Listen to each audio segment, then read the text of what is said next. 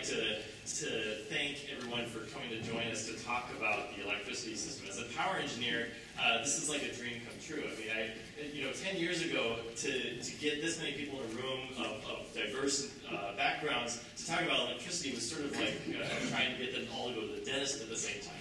Almost impossible. So it's really exciting to be at a place where we can all talk about a really important topic from lots of different perspectives. And I really thank that San Diego National Lab and our congressional delegation and bringing us all together in this room. All right, so what I want to talk about is a few ideas that might help us build a smarter smart grid. So we're kind of building out the infrastructure of the smart grid, but now we need to actually give it the intelligence that will make it work for consumers. And so we know that there's a lot of benefits. We've already talked about benefits of smart grid. One of the things that we're really facing, and our panel's already kind of addressed this to some extent, people are a little bit nervous about that. So here's a couple of quotes I actually just pulled from Google News yesterday. So this is just yesterday's news. Blue Water Power, bracing smart meter complaints. Smart meters, what's the payoff for customers? Illinois governor threatens to veto smart grid legislation. Smart meters not hacker-proof. Again, that's security. From LA, some owners refusing smart meters over health concerns. People have a lot of concern about the smart grid. And in order to make this work, we need to figure out how to address these.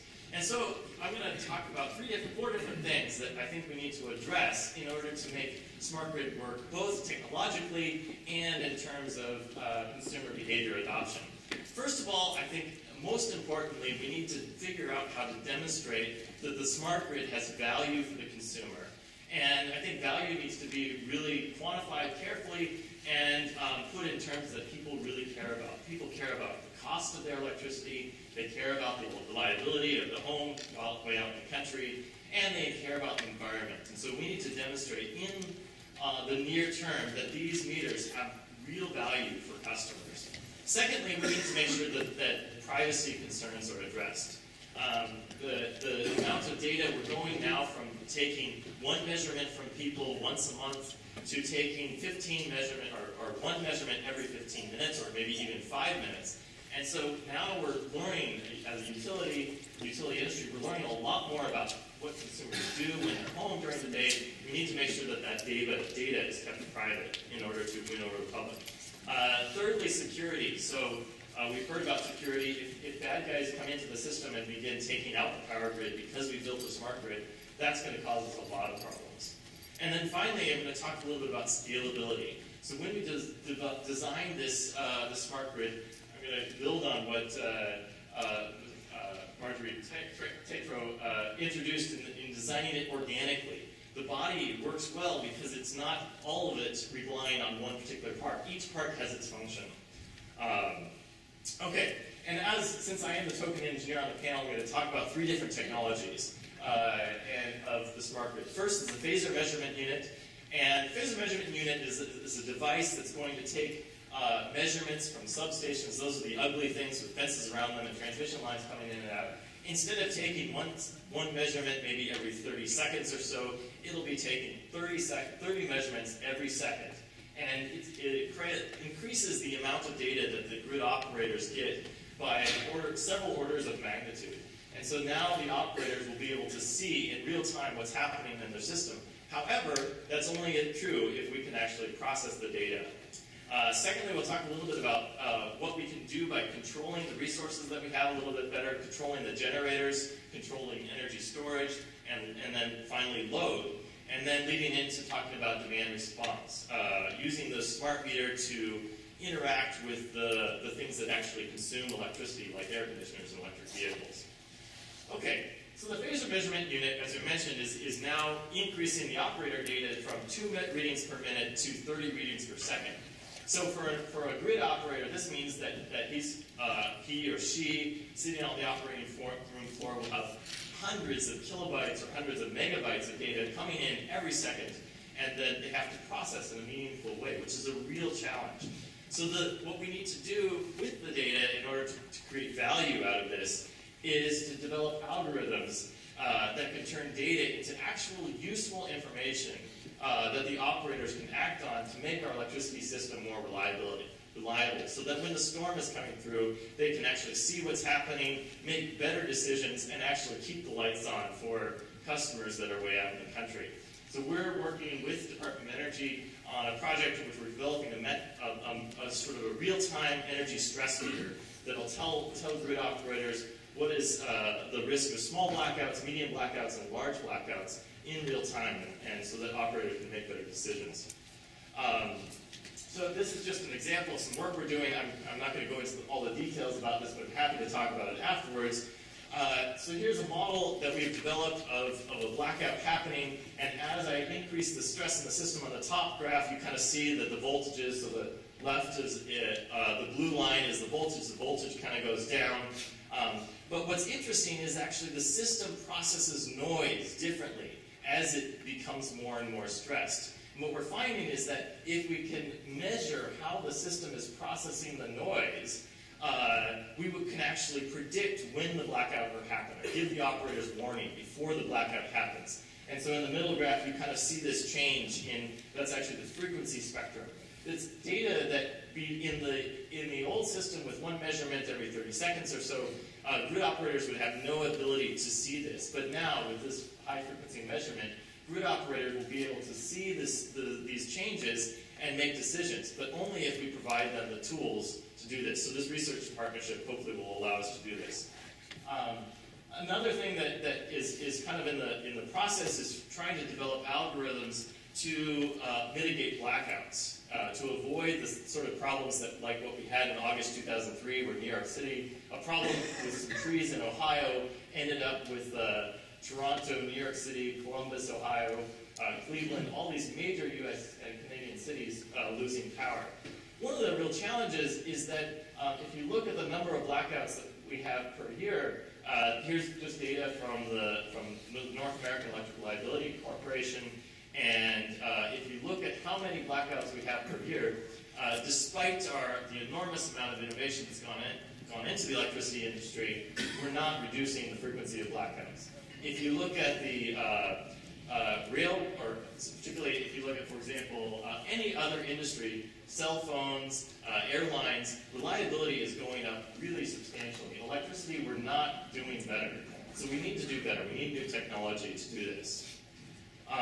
One of the challenges is that wind and solar are adding more noise to the system. So now as we're injecting new sources of energy that come and go with the wind and the sun, we're going to have, this problem is going to be all that more difficult. And so we need better technology to enable the smart grid, or the power grid, to remain reliable when those new sources come online.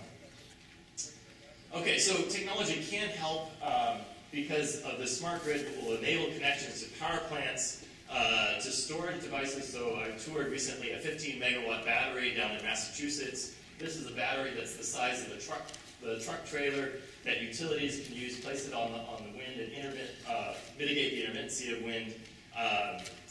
So A123 is the company that's producing that sort of stuff. And also we can actually control the load better. And so this is, as problems emerge, we can turn off an air conditioner or electric vehicle charging and mitigate the consequences of a large blackout.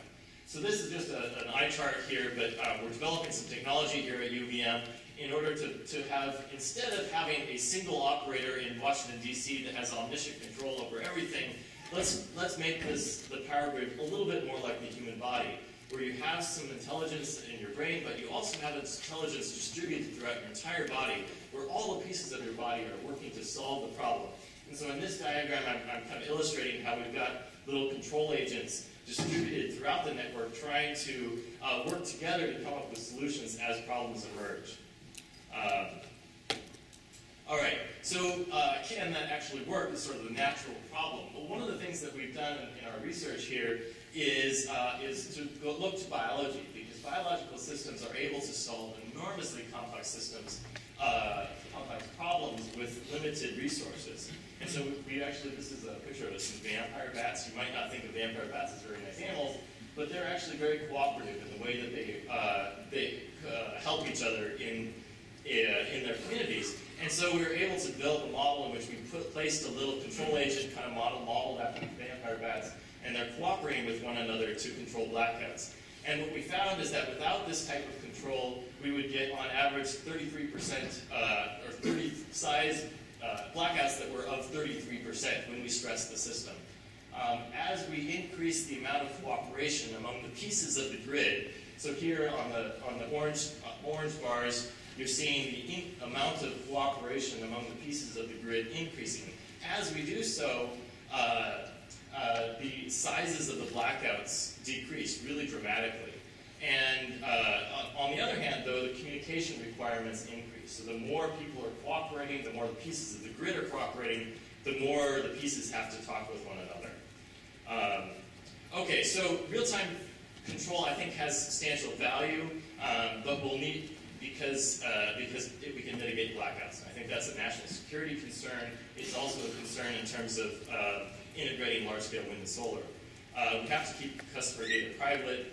I think one of the nice things about decentralizing the control system is that if the pieces are deciding, then we're less likely to have a central attack on a central system take the whole grid down.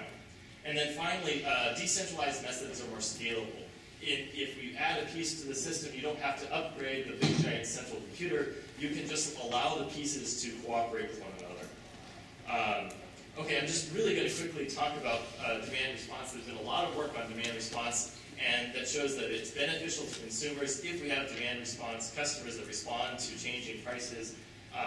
It definitely transfers wealth from generators to consumers. It also has some benefits in terms of CO2. Just plain old having people respond to prices will allow us to reduce the CO2 footprint of the electric grid.